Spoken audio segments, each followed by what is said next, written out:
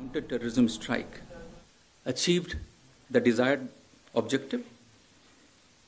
It has demonstrated our firm resolve to take decisive action against cross-border terrorism. On 27th February, Pakistan, instead of taking action against terrorist groups on its soil, chose to escalate through an act of aggression by violating our airspace and attempting unsuccessfully to target our military facilities.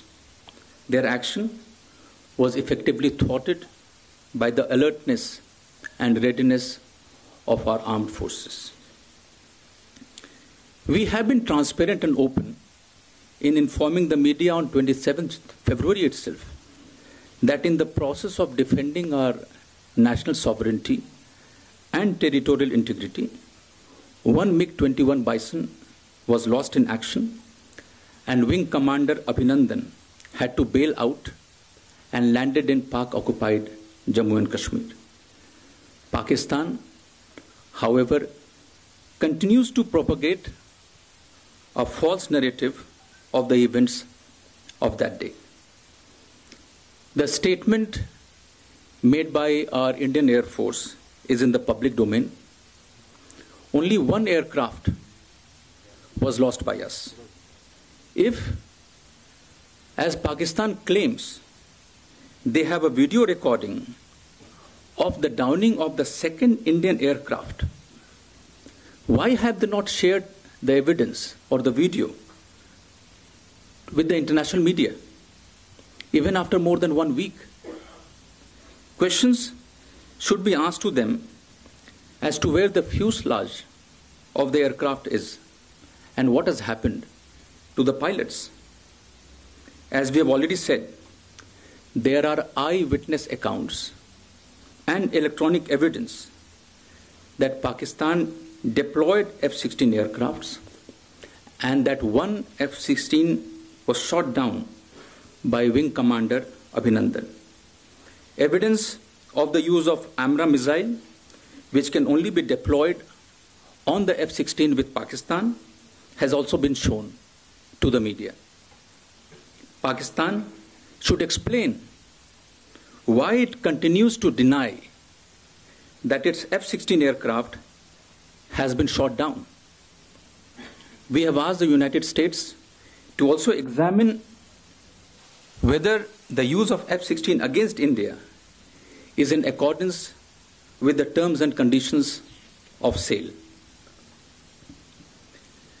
Since the Pulwama attack, the international community has stood with India in their condemnation of the attack, as well as in asking Pakistan to take concrete action against terrorists and terror infrastructure in territories under the control of Pakistan. The United Nations Security Council unanimously issued a press statement in which they have explicitly referred to the jaish-e-mohmmad as having claimed responsibility for the attack. The UN Security Council press statement also calls for perpetrators, organizers, financiers, and sponsors of terrorism to be held accountable and brought to justice. It is regrettable that Pakistan still continues to deny Jaish-e-Mohammad's own claim of taking ownership of the Pulwama attack. In his interview to BBC on 1st March, Pakistan Foreign Minister said, and I quote, "They have not claimed responsibility of that," he means Pulwama attack. "There is some confusion on that. The confusion is that the leadership has been contacted and they said no," unquote.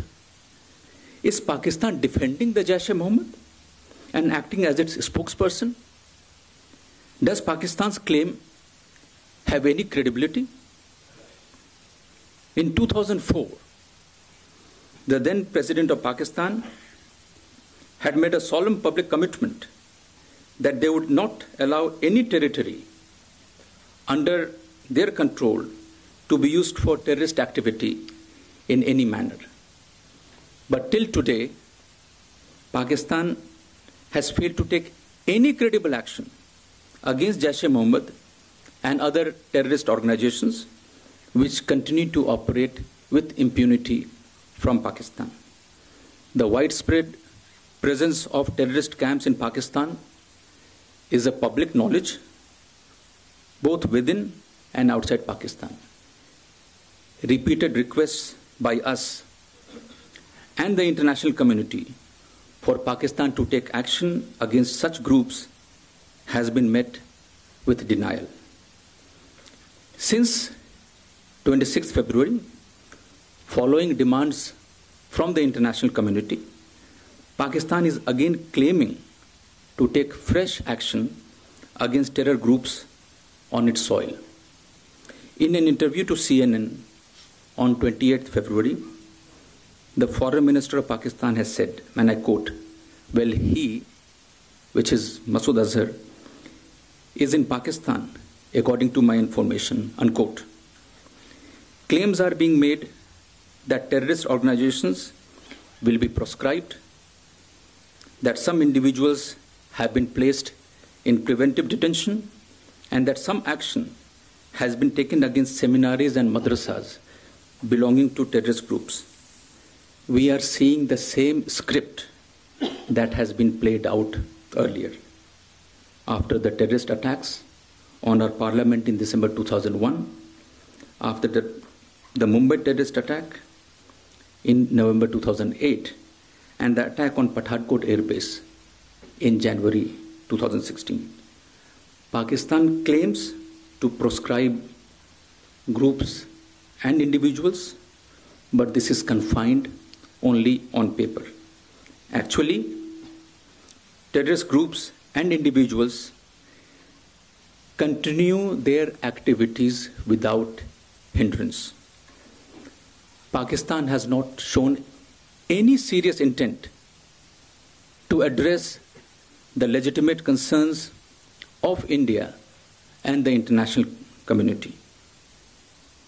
Despite the media interviews by Pakistan's foreign minister and former President Musharraf acknowledging the presence of jaish-e-Mohmmad in Pakistan, the spokesperson of the Pakistani armed forces openly denied the presence of jaish-e-Mohmmad in Pakistan in an interview on 6th March.